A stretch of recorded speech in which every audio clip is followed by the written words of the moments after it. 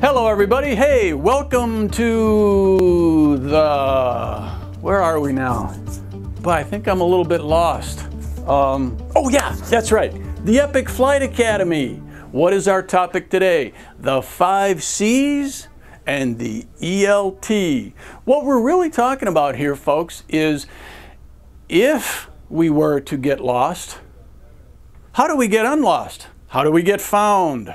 So, welcome to the Flight Academy. My name is Mike Thompson. This is the Private Pilot Ground School course. Now, please remember, to be successful in the course, there are 3 parts. We have the online course on Schoology. Number 2, these videos parallel that course. And number 3, please study and review this material with your flight instructor. So, what about the C's and the ELT? If we're flying VFR and we're on a cross country and we start to look around in our airplane and we say, this isn't looking as familiar as it should. I'm scanning my sectional chart, I'm scanning my available resources, and I'm starting to get a little nervous. Little tiny beads of sweat are breaking out above my eyebrows and I'm not feeling really sure about this.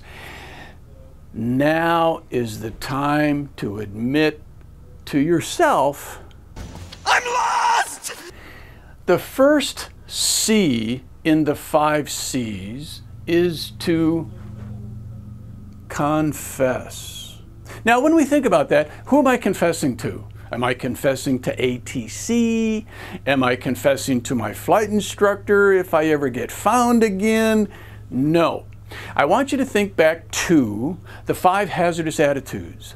And one attitude that might be at play here is the macho hazardous attitude. As I'm flying along and starting to get uncomfortable, I'm thinking to myself, hey, I'm not lost, right? I'm the greatest pilot that ever lived. There's no way that I can be lost. I refuse to admit that I'm lost. I'm not going to confess to myself that I'm lost. And unfortunately, I'm going to get more and more and more lost until I get so lost, I run out of fuel, and this situation is spiraling out of control. So I have to control those hazardous attitudes. The first C of confess is confess to myself. I give myself that head slap. I go, hey, pal, you are lost. And I admit to myself, I'm not real comfortable here. I think I'm lost. I don't know where I am. That's the first C. Now, once I've made that confession to myself, I can begin the procedure to get myself unlost.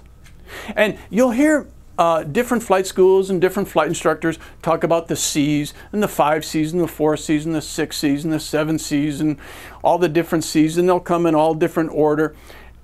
The first one is to confess to myself. From that point forward, there might be a variety of different C words I can employ. Let's take a look at climb, communicate, comply, conserve, and there's one not on our list here, circle. Let's take those in order. Climb. So I'm in VFR weather. What's the advantage to climbing? Well, there's 2 main advantages. The first one is I'm going to be able to receive more radio frequencies from further distances. That'll come up in a minute on communicate. The second major advantage is it will help me reorient my pilotage to my sectional chart. From a higher altitude, I'll see more things in a different perspective, and I might be able to just orient to my sectional chart right away and find myself. That's the advantage of climb. What about communicate? Well, there's a lot of different ways to communicate in the airplane. If we have VFR flight following, I can just talk to the controller. Tell them, hey, you know what? I'm not so sure about my position. I could communicate with a last known frequency. Hey, I took off out of XYZ airport. I still have the approach frequency or the tower frequency. Let me try and see if I can raise somebody. If I can't, your flight instructor will review with you how to find other ATC frequencies on your chart or the chart supplement or your iPad, and you communicate with them. Now, what would I say? Recently we did a video on the 4 W's. Well, can I still use the 4 W's if I'm lost? Sure. Remember what the 4 W's were? Who I'm talking to, who I am, where I am, and what I want. Well, if I dial in the frequency, I know who I'm talking to. I know who I am. That's my registration call sign. Where I am, that's what I don't know, and I will just tell them. My last known position was, and I'll tell them what that was, and I am currently unsure of my current position. Okay. And the 4th W, what do I want? Well, hey ATC, what do you think I want? I want you to help me get unlost. That's communicate. What about comply? Now, comply means if they give me instructions to provide assistance, well, I'm going to follow their directions. Typically, they may give you a transponder squawk code. It's highly likely and hopeful that they can identify you on radar. Even if they can't, you're going to communicate with them and comply with their instructions.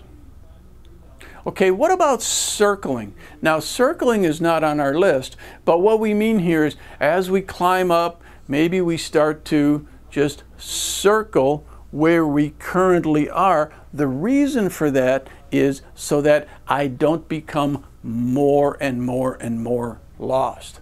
I have a last known position, and if I climb up and kind of stay in the area, that may help me identify my last known position. Okay, and then finally, we see the C that says conserve. Oh, what am I conserving? You guessed it, fuel. So I might power back a little bit, lean the mixture, don't get too excited, but I can reduce power, slow down, save a little fuel. Okay? Also, conserve and control my emotions.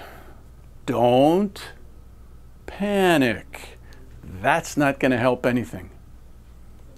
All right, so those are the C's. So remember, there's not any necessarily particular order, except for the first one. What's the first C that I have to master my hazardous attitude? Remember what it was?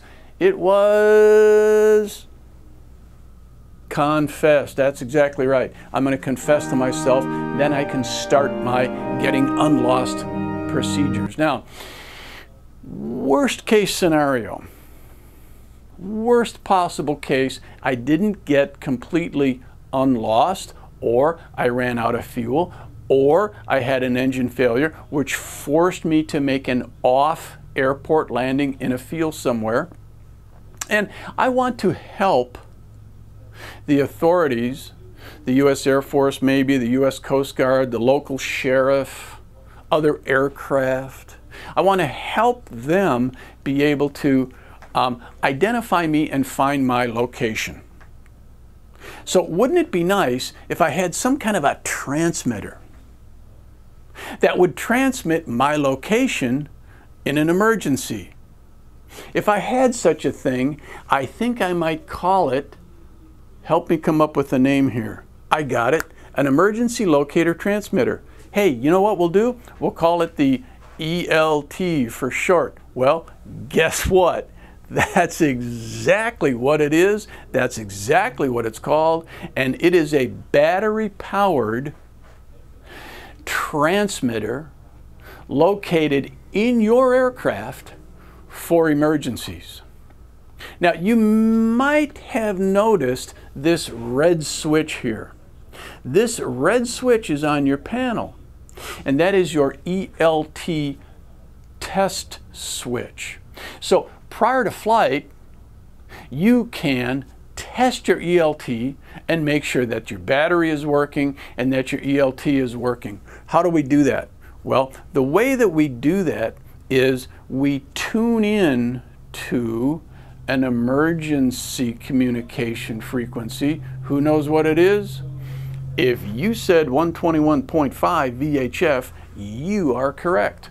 I will tune into 121.5 on my radio, and I will hit this little ELT switch, and I will listen for some large sweeping sounds that come over my headset.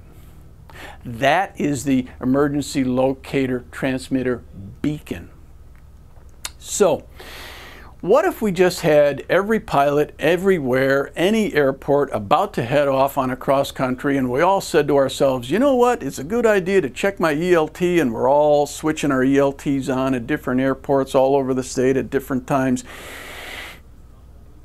The poor Coast Guard or Air Force or local sheriff or other aircraft, it would be kind of a confused mess. There'd be ELTs on all the time.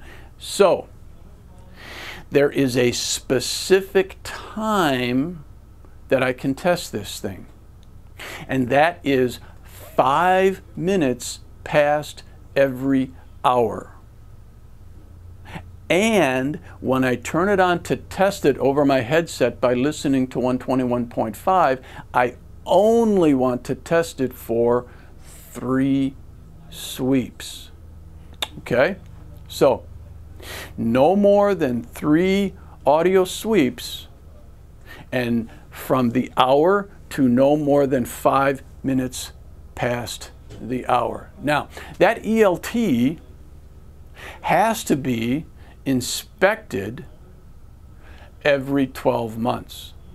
There is a regulation in Part 91 that talks about that ELT inspection. The regulation is 91-207, and it says that ELT must be inspected every 12 calendar months.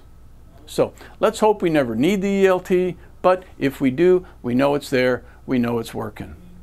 So folks, that is the 5 C's and the ELT. Let's wrap this up with a quick review question. In fact, I'll give you 2 review questions. What is the Part 91 regulation that talks about ELT inspection? And you got it. If you said 91-207, you are correct. Second question.